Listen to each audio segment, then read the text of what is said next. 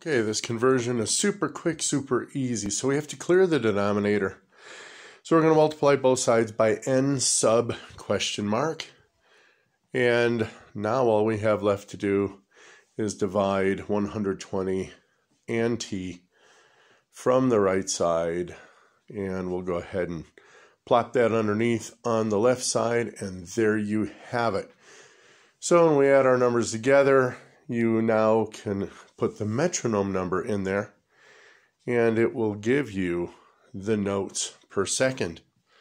All right, short and sweet. Hope this was good for you guys to know. Have a great one. Like, subscribe, share, and we'll talk again soon. Have a good one. Bye.